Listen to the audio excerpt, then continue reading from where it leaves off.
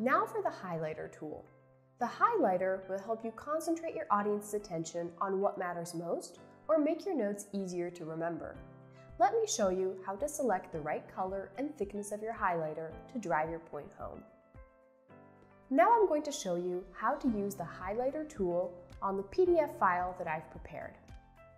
As you can see, I'm doing a lesson about black holes. To use the highlighter tool, I'm going to tap on the highlighter icon. Here I can choose the thickness of the strokes.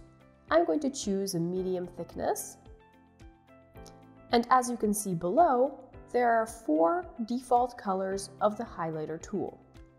If I want to use a different color, all I have to do is tap and hold, and a variety of different colors will appear.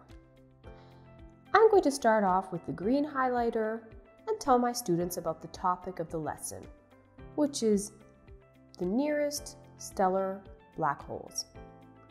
If I want to use a different highlighter, I simply tap on another color, and let's say I want my students to do problem 2 for homework.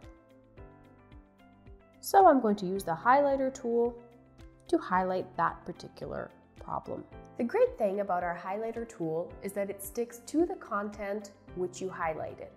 So if I use my hand tool to move my file around the canvas, it sticks to it.